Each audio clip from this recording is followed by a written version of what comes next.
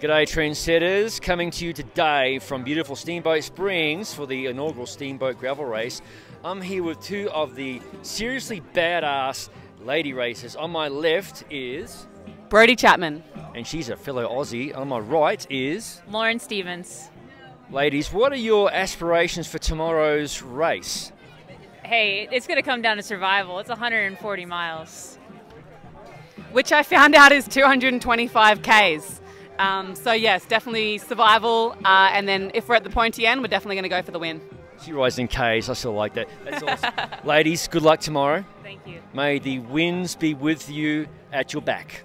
We hope so. Great.